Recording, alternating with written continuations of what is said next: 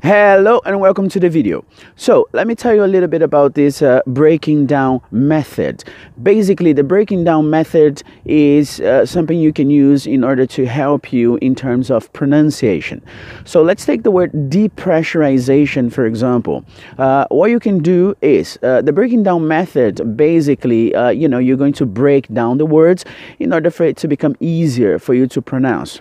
Okay, so the word depressurization, you can say that the word, derives from pressure.